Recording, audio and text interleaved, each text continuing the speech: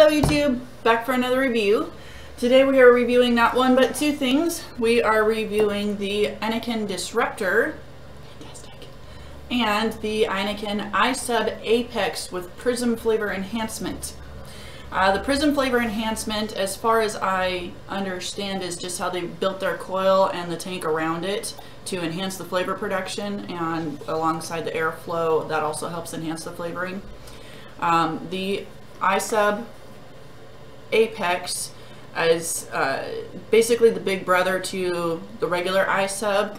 It uses a sub-ohm coil, which on the Disruptor reads at 0.47 ohms.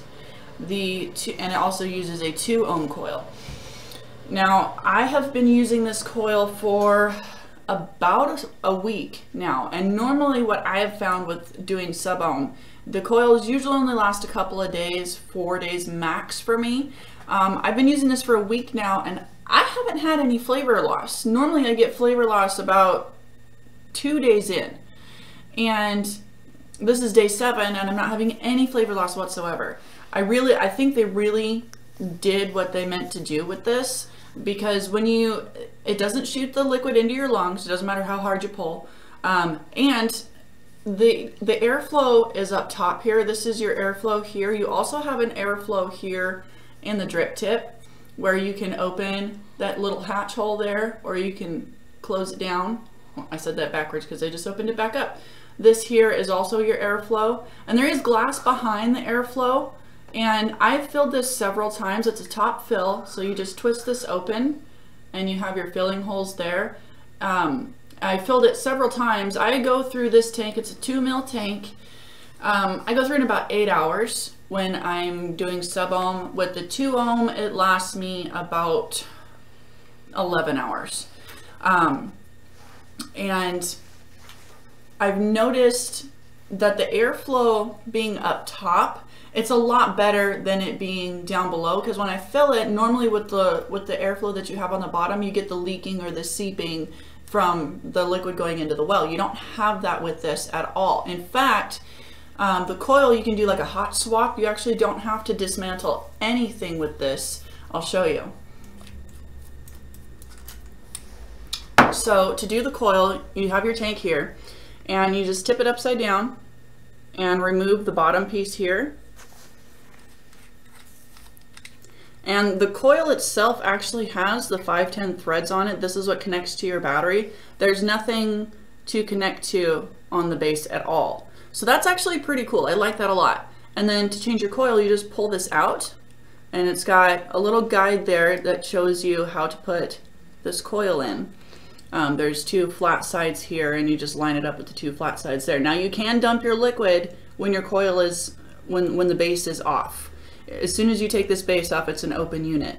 So then you just slide your coil back in, line it up with those little hatch marks. No screwing in, no getting messy. My fingers are just a tiny bit oily. I don't have liquid everywhere. It's something I can easily wipe off. And then you just screw it back on there and you're ready to go. It takes seconds to swap your coil out. It's fantastic, actually. This is the best design I have come across so far. Now, I'm not one to just promote something because it was sent to me, but for the first time, I've gotten something sent to me that there are no quirks. There's nothing that I need to bypass. There's nothing that I need to figure out. I haven't had any problems with it whatsoever. The one caveat that I do have, and it's not about the performance of the tank at all, it's the fact that if this glass here breaks, there is no replacement for it. This tank does not come apart. The only thing that comes off of it is the drip tip and the base, so far that I've found. I may be wrong about that. Maybe I haven't dove far enough into it, but from what I can find online and from what I've experienced personally with it, it does not come apart at all. So if you break your glass, you do have to get a whole nother tank. So while that is a caveat of mine, because it's so surrounded with all this metal, I don't foresee that being an immediate issue. I really like the fact that it's got the top airflow and there's glass behind the airflow.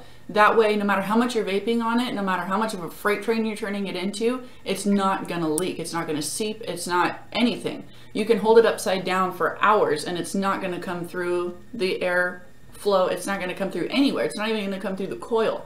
Typically, if you leave a coil upside down for so long, it starts to drip the liquid out because of gravity. This one doesn't do that. I haven't figured out why yet, because it's a normal dripper build inside of a metal coil with a screen over top of it. There's no fancy cotton around the outside. There's no swirly whirly wires going on inside. It's a typical standard build. And I did find that if you are persistent enough, you can pull the coils apart to do a rebuild on it, and like you just got your cotton, got your wire, you stuff it in there, you're done. It's not difficult to rebuild these coils if you're a money miser like me and you like to rebuild your own stuff, or you like to see how things work. It goes back together really simple. It doesn't destroy the coil at all. And it vapes really, really well.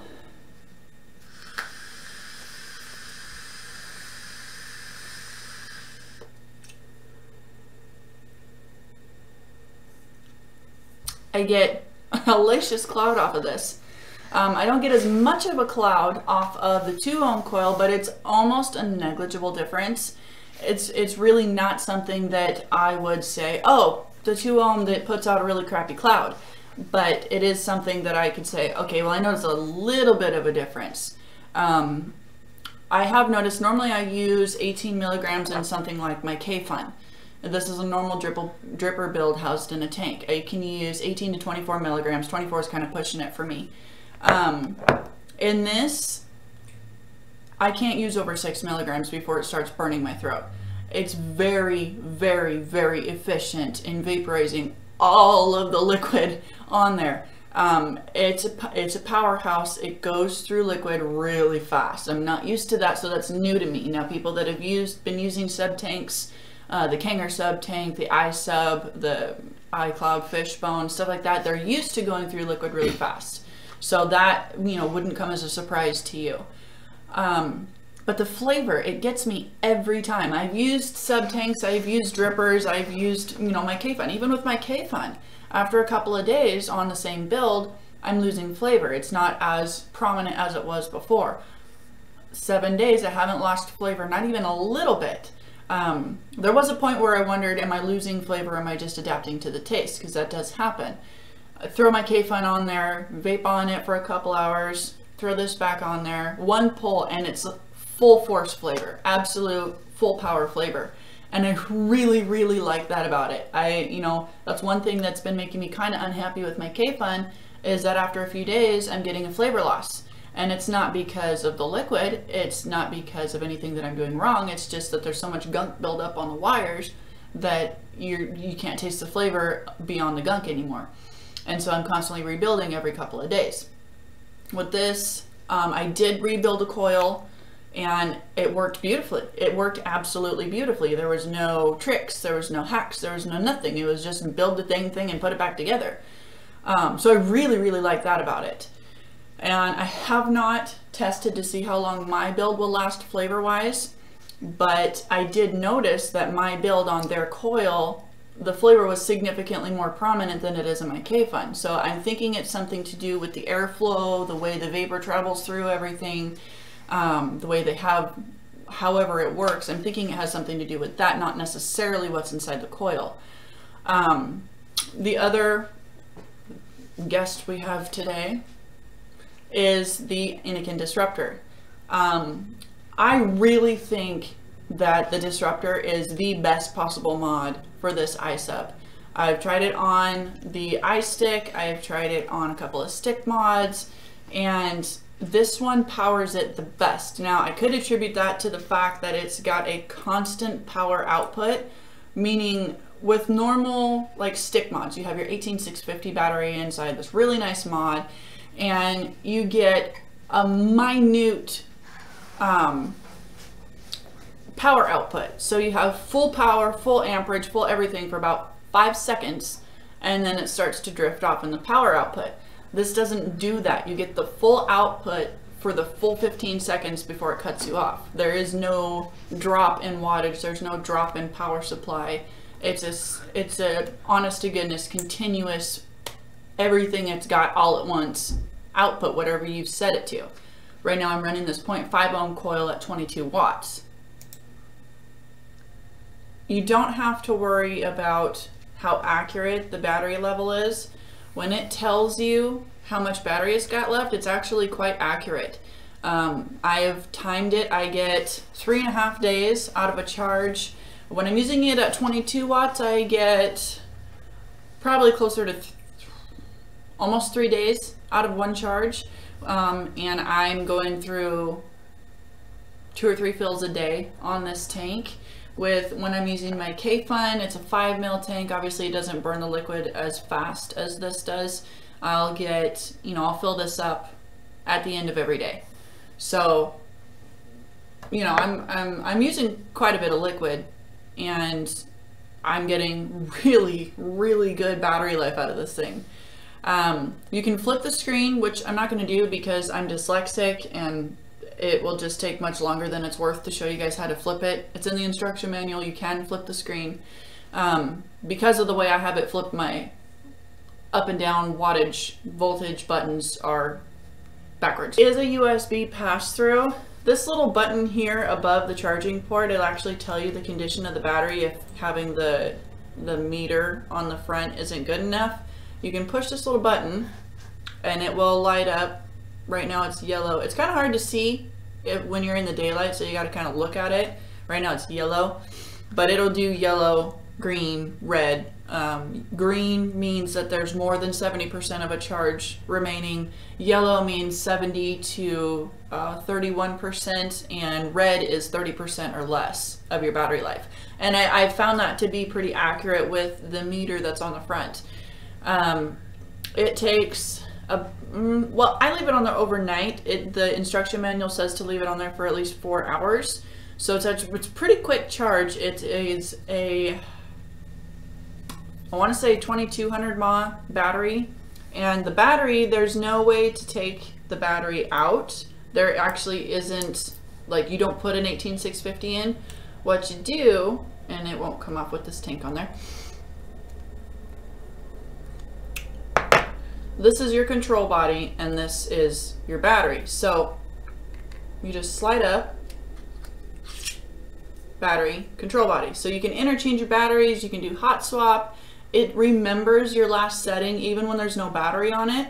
So when you throw a new battery on there or throw the same battery, whatever, it remembers your settings and it goes back to what you originally had it set for. It doesn't like reset itself or anything.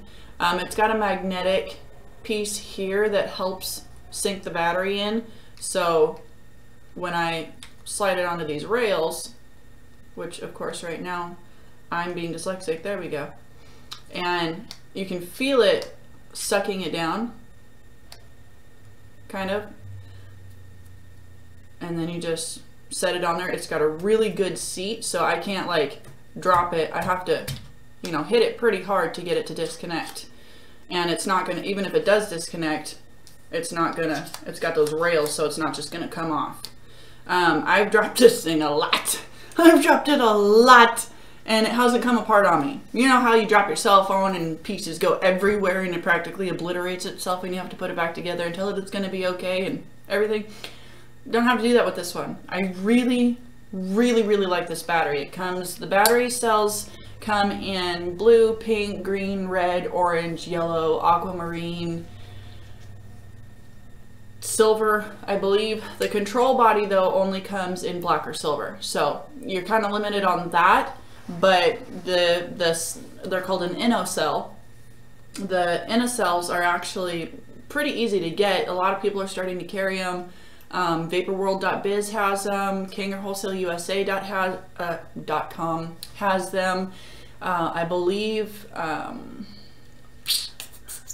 AmericanESigSupply.com has them. More people are starting to pick these things up because they're really good quality. It is a fantastic battery. I used the iStick 20 watt mod for a while, and I really like this battery. It doesn't hold up to getting wet very well at all. A couple of my friends have fried their batteries, these ice sticks, accidentally dropping them in the sink or something for a couple of seconds, and the whole thing is toast. So it's not the most durable thing on the planet, but for a variable wattage, variable voltage, it's super cheap and it works. It works really well. Just don't take it apart and decide to look and see what's behind those little tiny screws, because you like to mess with things and then your buttons fall off, and then the housing for the buttons breaks because you're trying to get it back together and then you can't, so now it's not variable voltage anymore. And yeah, that's my second one. So back to our guest. I really like this battery. I really, really like this battery. You can switch between variable voltage and variable wattage. It will tell you the ohm of your coil. Basic, you know, it doesn't have all the bells and whistles of like a DNA box mod. It doesn't have a whole bunch of different features and all this. It doesn't have a puff counter. It doesn't have anything like that. It's very basic in its operation. Voltage, wattage, battery level, and the ohms of your atomizer. It will fire down to a 0.2 ohm, and it will fire, I believe, all the way up to 5 ohms. Why anyone would go that high, I'm not entirely sure. I've personally never gone above 2. There may be something to super high ohming that I know nothing about. Feel free to educate me. But so back to this combo here. If you're looking for a reliable, works like it should every single time, great flavor, great battery life, I would seriously get this setup. Innokin Disruptor and the Innokin iSub Apex. It's a fantastic combination. It really is. And if you watch any of my videos, you know I am the first one to say, nope, don't like it, or I like it, but, you know, I'm not going to tell you that something's great if it's not. And, you know, it looks nice. It's got, you know, the stainless steel or aluminum. I'm not sure which one it is. It should be stainless steel. But I really like the way they have the airflow. I can't say that enough. I really like the way they have the airflow because there's no leaking. There's no seeping or oozing. I've dealt with plenty of sub tanks that come in through the door, and they're always complaining about how they're leaking from the well. They fill them, they're leaking from the well. It floods, they're leaking. That's another thing, flooding. I have tried to flood this thing and I have failed. I cannot flood it. I go outside where it's freezing and it's cold outside. And then I come inside where it's nice and toasty, roasty, warm. And when normal atomizers would flood, you know, because liquid contracts and expands, you go outside, it's like, holy crap, it's cold. And you come inside, you're like, oh, it's nice and warm. I'm going to flood everything and get in your mouth. I have not had that problem with this. I'm just going to say it. I was impressed. I thought, well, there goes a tank of liquid. No.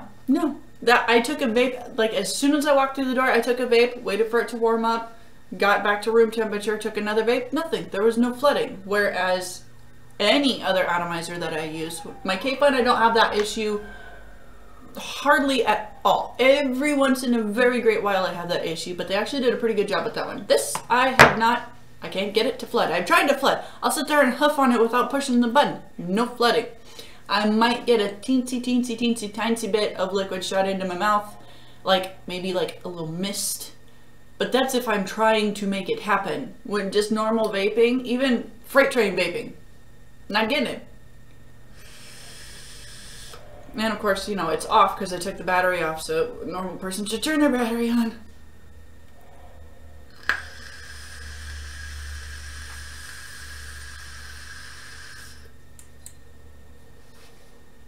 This thing clouds like a freight train. Even with the 2 ohm coil, it clouds like that. So I am really impressed. It brings the flavor across beautifully. Right now I'm testing a new recipe that I'm trying to make. It's apple cider. And whew, I can really taste the apple. It's a lingering apple flavor. Normally when I use the apple, it's an immediate hit of apple and then it kind of dissipates. But this is giving me like a lingering apple on the back of my tongue flavor. There's no sweetener even in it at all. It's just apple cinnamon and some buttercream and some pie crust, I think. I don't remember what I used. I wrote it down. But I'm really, the apple is lingering. I can taste the cinnamon, but it's not as powerful as the apple. And that's another thing that blows me away, is for like a minute and a half after one vape, I'm still tasting the flavor. And this is a week-old coil, okay? I'm very, very, very pleased with this setup. If you don't have one, you need to go get one. I don't care what website you use, just go get one. Innokin Disruptor, Innokin, iSub, Apex. These are fantastic pieces. It's their best quality yet. And in all honesty, I've used a lot of Innokin products, and I found that other makers were surpassing them with the durability, reliability. I wasn't super impressed with some of the latest things they came out with, and then this happened. And I am impressed. I am vastly impressed. I own a vapor shop. I deal with a lot of other makers. I deal with a lot of other mods and drippers and tanks and everything, and I'm impressed. I'm very, very impressed. And I don't think I'm gonna stop using it anytime soon.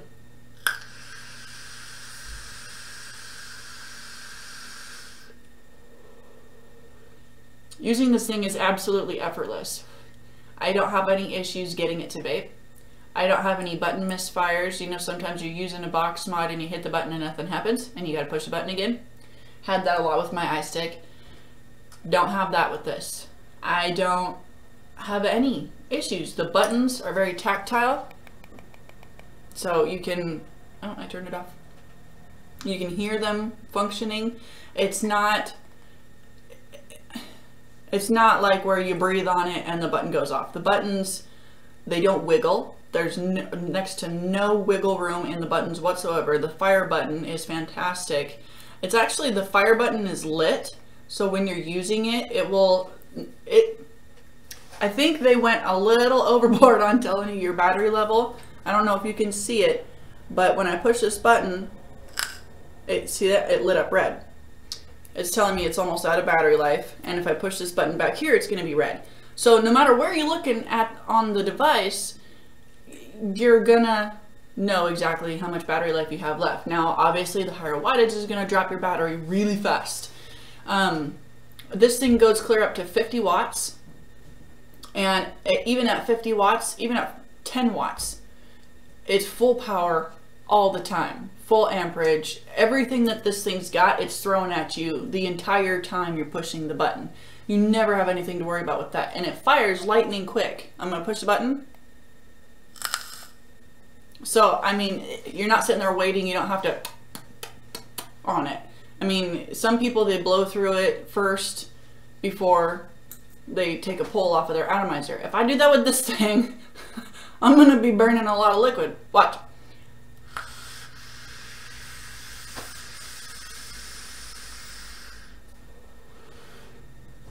It fires so fast, and because it's full power all at once, it's not a gradual increase and a gradual decline. It's there and gone. As soon as you let off the button, it's gone. There's a lot of mods, the power will start decreasing once you let go of the button. This one doesn't do that. As soon as you let off the button, it's gone. And the atomizer stops firing. You can't hear it sizzling afterwards. They did such a good job with both of these pieces. I think this is the best possible combination you could have. You can sub-ohm. You don't have to sub-ohm. Now it is a lung shot. You can puff on it normally. If I shut the airflow completely down,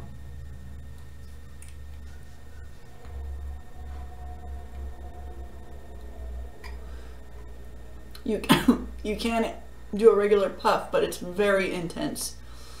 Even at 6 milligrams, it's very intense. And I'm using a 50-50 blend. It's very intense using it as a normal puffer. I would recommend nothing more than 3 milligrams if you're going to use it for a normal puffer. Lung shot, 6. Go 6 all the way.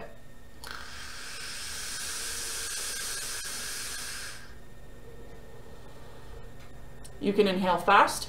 You can inhale slow. It doesn't matter. This thing is a freight train. Let's see how fast it goes.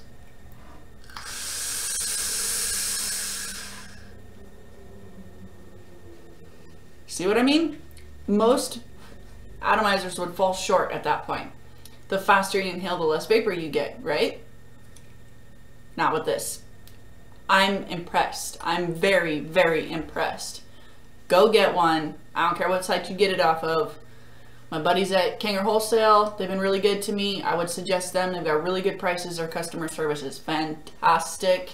My buddies over at vaporcrave.com, I'm not sure if they're carrying it yet, but as soon as they are carrying it, get it. Use coupon code DAISY to get a little discount on your order. They've got some really great stuff on their website too. They've been really good to me over the years.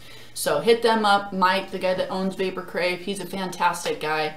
And he knows what he's doing. If you have questions, it's one of the few people I have found that you can call the number on the website, and if he doesn't answer it, he'll get right back to you. And when he does, you know, when you are talking to him, you can sit on the phone with him for an hour and a half. He doesn't care. I mean, obviously he's a busy guy, but he will take whatever time you need in order to understand what you're getting, ask any questions. What color does it come in? Is it more of a pink or a rose? Even stupid little questions that you really shouldn't bother with, he will answer, and he doesn't get irritated. He doesn't get short with you. If you ever need to do a return, he's really good with the returns. He doesn't balk at it at all. It's a really good company and a really good guy, and I would highly recommend ordering from his site. So that's it for today. If you have any questions, feel free to leave them below. I am busy, but I will get to them as soon as I can. Love you guys. God bless you. Have a good one.